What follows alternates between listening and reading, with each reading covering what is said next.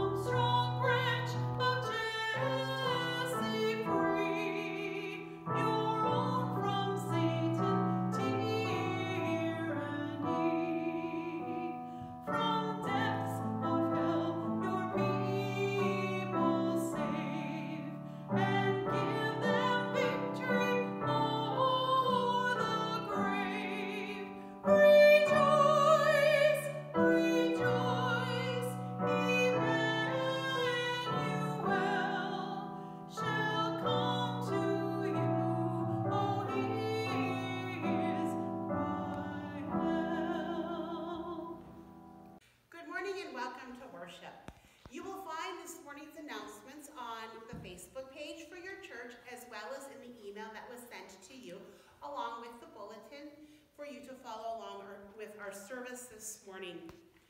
We have come to worship. Let us begin by confessing our faith in front of God and one another. In the name of the Father, and the Son, and the Holy Spirit. Amen. Almighty God, to whom all hearts are open, all desires known, and from whom no secret of our hearts by the inspiration of your Holy Spirit, that we may perfectly love you and worthily magnify your holy name, through Jesus Christ, our Lord. Amen. If we say we have no sin, we deceive ourselves, and the truth is not in us. But if we confess our sins, God, who is faithful and just, will forgive our sins and cleanse us from our unrighteousness. Most merciful God, we confess that we are in bondage to sin and cannot free ourselves. We have sinned against you in thought, word, and deed, by what we have done and by what we have left undone. We have not loved you with our whole heart. We have not loved our neighbors as ourselves. For the sake of your Son, Jesus Christ, have mercy on us. Forgive us, renew us, and lead us, so that we may delight in your will and walk in your ways, by the glory of your holy name. Amen.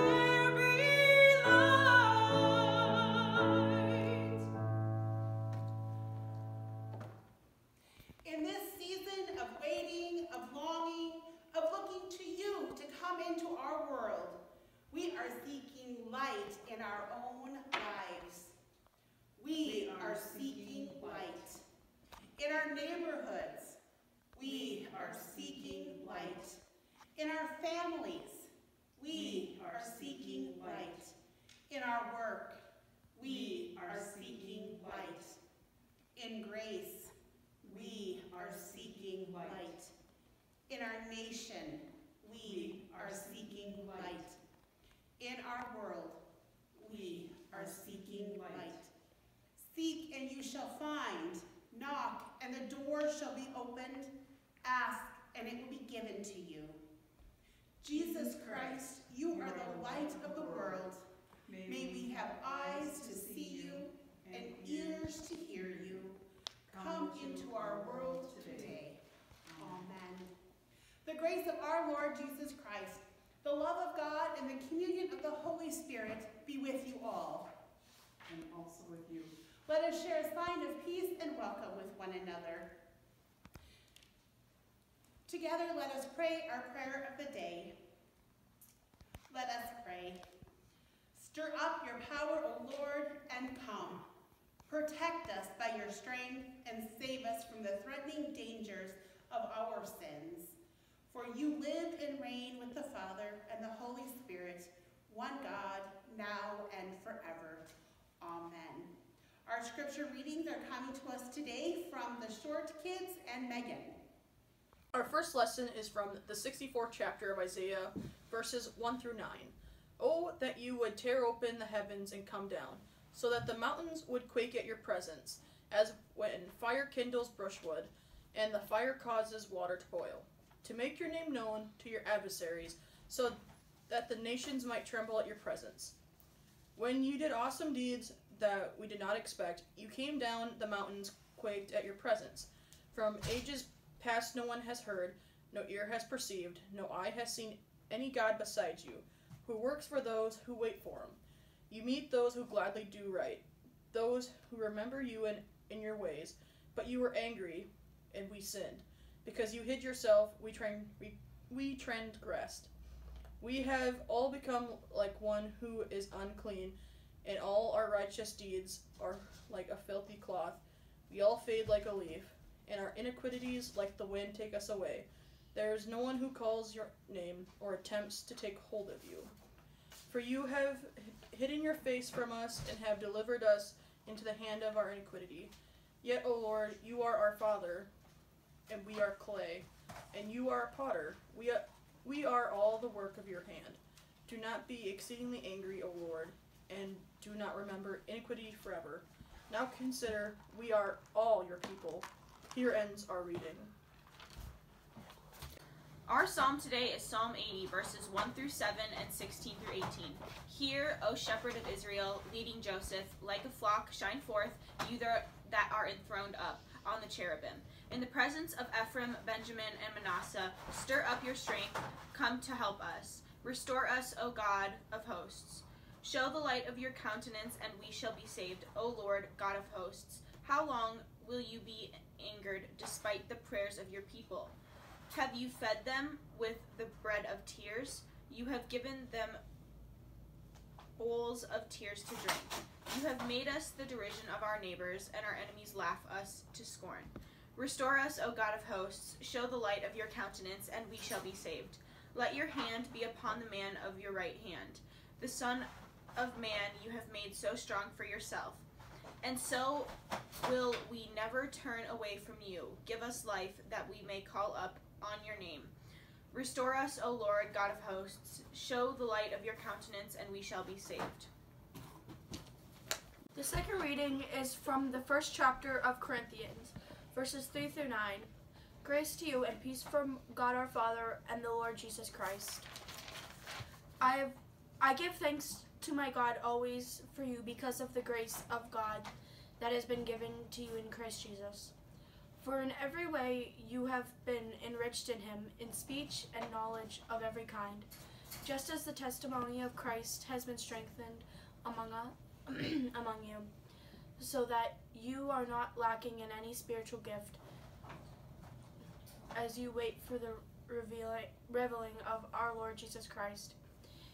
He will also strengthen you to the end, so that you may be blameless on the day of our Lord Jesus Christ. God is faithful. By him you are called into fellowship of his Son, Jesus Christ our Lord. Here ends our reading. Alleluia, Lord, to whom shall we go? You have the words of eternal life. Alleluia, alleluia. The Holy Gospel according to St. Mark, the 13th chapter. Glory to you, O Lord. Jesus said, in those days, after that suffering, the sun will be darkened, and the moon will not give its light, and the stars will be falling from heaven, and the powers in heaven will be shaken. They will then see the Son of Man coming in the clouds with great glory and power. Then he will send out the angels and gather his elect from the four winds, from the ends of the earth to the ends of heaven. From the fig tree, learn its lesson. As soon as its branch becomes tender and puts forth its leaves, you know that summer is near. So also, when you see these things taking place, you know that he is near. At the very gates, truly I tell you, this generation will not pass away until all these things have taken place. Heaven and earth will not pass away, but my words will not pass away. But about that day or hour, who knows? Neither the angels in heaven nor the Son, but only the Father. Beware, keep alert, for you do not know when the time will come. It is like a man going on a journey, when he leaves home and puts his slaves in charge, each with his work, and commands the doorkeeper to be on the watch. Therefore, keep awake, for you do not know when the master of the house will come in the evening, or at midnight, or at cockcrow, or at dawn. Or else he may find you asleep when he comes suddenly. And what I say to you, I say to all, keep awake. The gospel of the Lord. Praise to you, O Christ. I love Christmas, but sometimes I get kind of sad because I think people forget why we're celebrating. I love the Christmas trees and the tinsel and all the decorations and stuff. As a matter of fact, one of my favorite things to do is to put up my nativity. Now, if you guys were here with me today, I would ask you for your help putting it out. I love my nativity because it reminds me about why we're celebrating. So, I know you guys know the Christmas story, and you know that Jesus was born in a stable. So we need to find a home for our stable. Where do you think we should put it? I think maybe we'll put our stable over here. And then the animals go in the stable. So let's see. Oh yeah, I have one donkey. One donkey that can go in our stable right now because he's kind of waiting. But ooh, maybe we need the donkey for Mary and Joseph. Well, we'll get to that in a minute. Okay, so who else is part of the nativity? We've got the shepherds, and we've got Mary and Joseph, but Mary and Joseph aren't here yet. They're just starting their journey. So we need to find a place to put them. Come with me. I think Mary and Joseph will start back here. They are just getting ready to go on their journey to Bethlehem. Okay? And then who else is part of the nativity? The wise men. Do you know how long it took the wise men to get to Bethlehem? A really, really long time. They had to follow that star. And it was the wise men and their camel. So I think those guys will start over here in the far east. Okay, so we got our wise men over here. It might seem kind of silly to do this, but each week we are going to work to bring all of our people closer to the manger in Bethlehem. I hope and I pray that during this holiday season, you can remember why it is we're celebrating. We're anticipating the birth of baby Jesus. Each week we will talk about what the candles on our Advent wreath mean, and this week it is hope. I hope to see you all soon. Blessings and amen. What do we know of suffering? Are we suffering now in a time where so many things have changed and so much feels uncertain?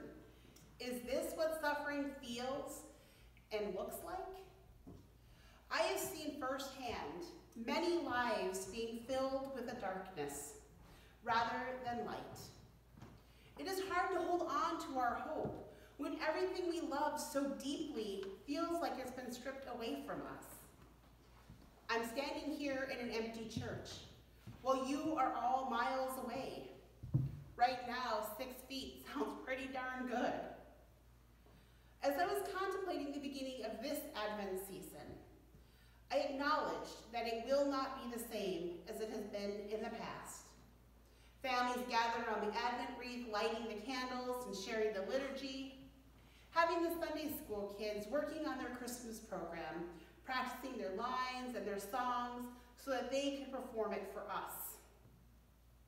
So many of the things that we have done, that we have always done, will not be done this year. Families gathering together, craft shows, cookie exchanges, Christmas parties. The list goes on and on and on. The list of things that once felt daunting to do has now shifted to a list of things we wished we could do again. It appears to be getting harder to keep our hope alive. Now, I love the etymology of words.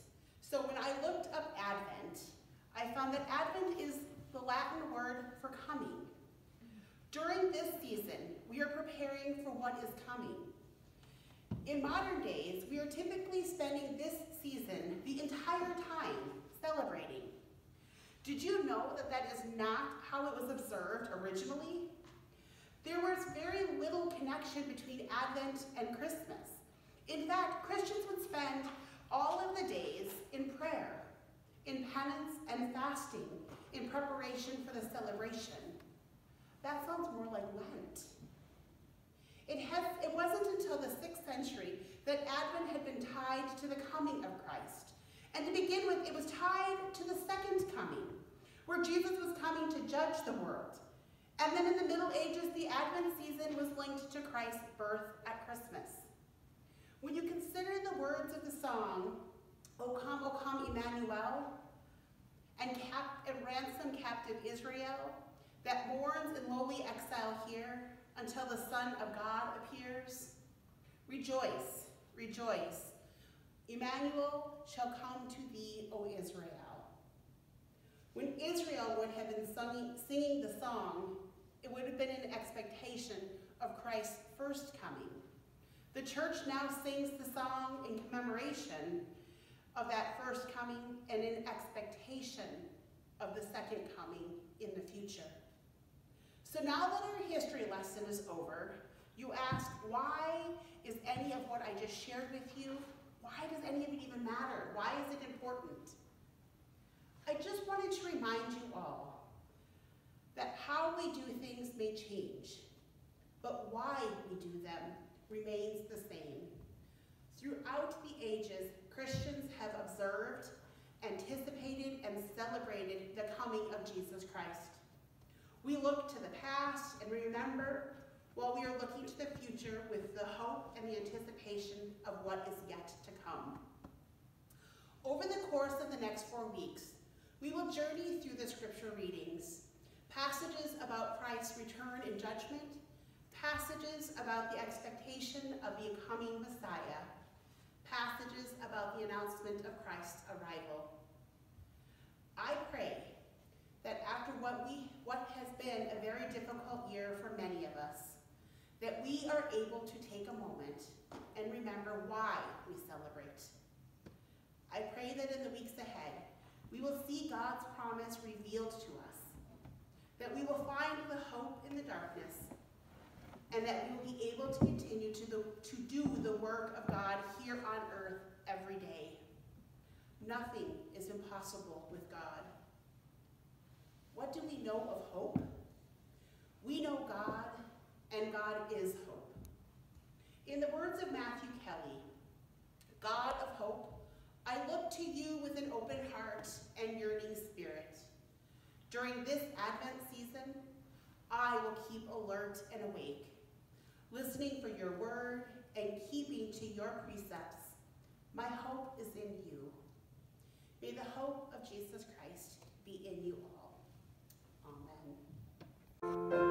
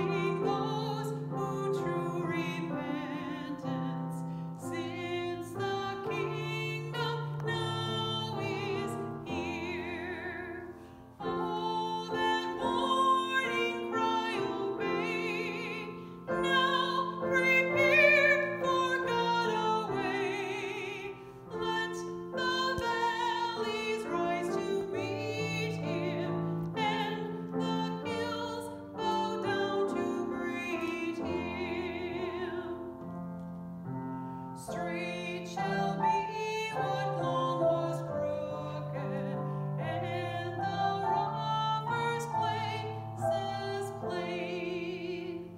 Let your hearts be true and humble, as befits his holy reign. For the glory of the Lord now on earth is shed abroad, and all flesh shall see the token that God's word is never broken. We turn our hearts to the prayers of God's people. God of power and might, tear open the heavens and come quickly to this weary world. Hear our prayers for everyone in need. We pray for the ministry in Christ's name. Open our hearts to your call for justice, peace, and healing. Attune us to the needs of the world as you draw near. Hear us, O God. Hear our prayer, Lord, make us whole. Peace to all people, hope for each soul. God of grace in this place, now hear our prayer. We pray for this planet in need of restoration, for devastated habitats, polluted waters, thawing ice, blazing fires, swelling floods, and long-lasting droughts. Renew the face of the earth in our relationship to it. Hear us, O God. Hear our prayer, Lord, make us whole.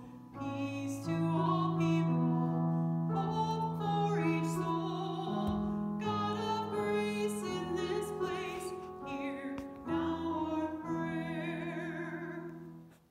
We pray for all people who care for others in our community and around the world. Fill them with compassion and the power to respond with justice to those who are oppressed, with welcome to those who are excluded, and with relief for those who suffer. Hear our prayer. Hear our prayer, Lord, make us whole. Peace to all people, hope for each soul.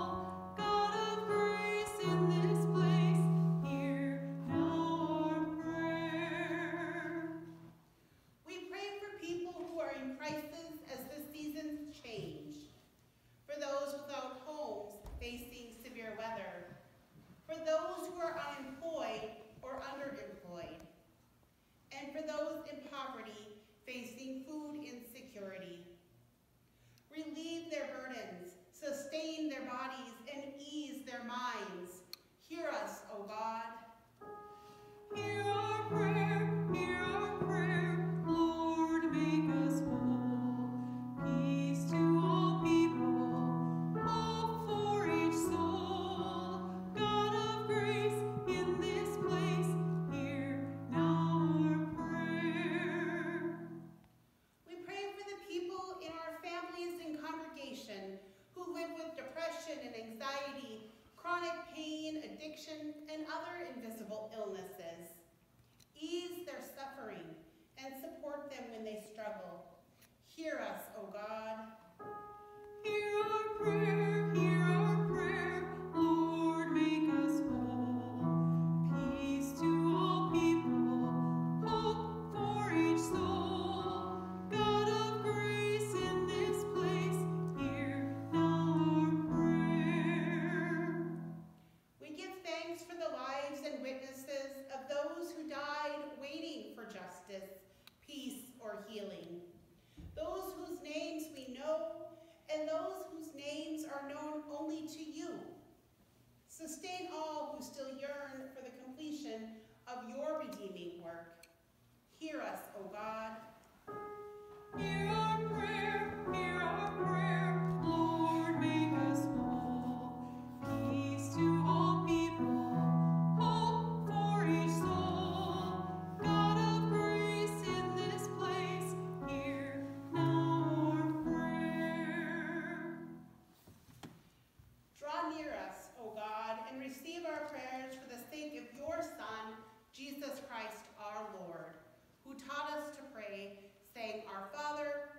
art in heaven, hallowed be thy name. Thy kingdom come, thy will be done, on earth as it is in heaven. Give us this day our daily bread, as we forgive those who trespass against us. And lead us not into temptation, but deliver us from evil. For thine is the kingdom, and the power, and the glory, forever and ever. Amen.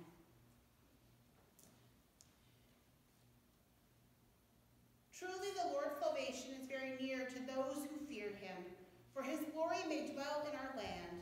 The Lord will indeed grant prosperity, and our land will yield its increase. Righteousness shall go before him, and peace shall be a pathway for his feet. We now have the honor to give our gifts and offering.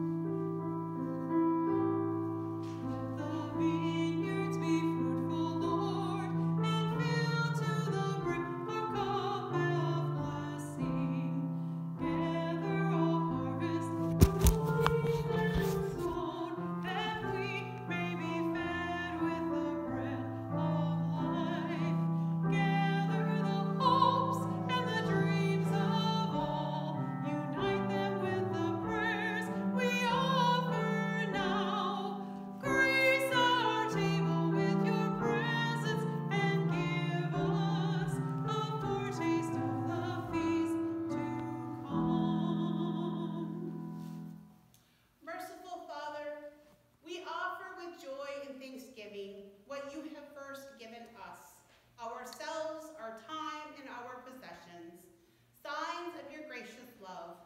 Receive them for the sake of him who offered himself for us, Christ Jesus our Lord. Amen. I would like to take this opportunity to thank you for your continued financial support of both of the congregations.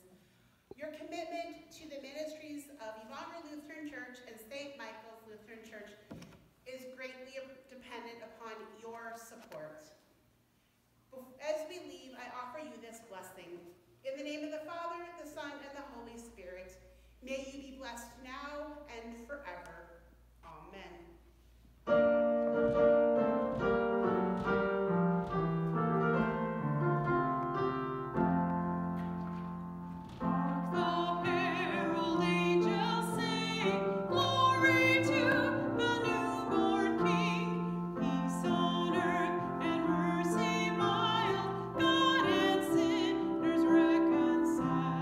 Joyful, all ye nations.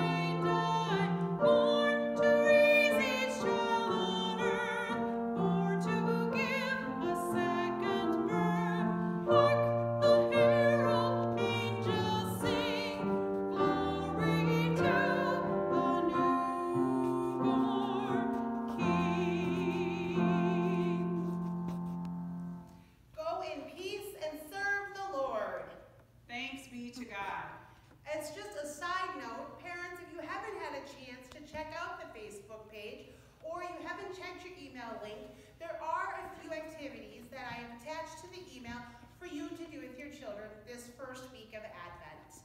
Blessings, and I can't wait to see you in person again.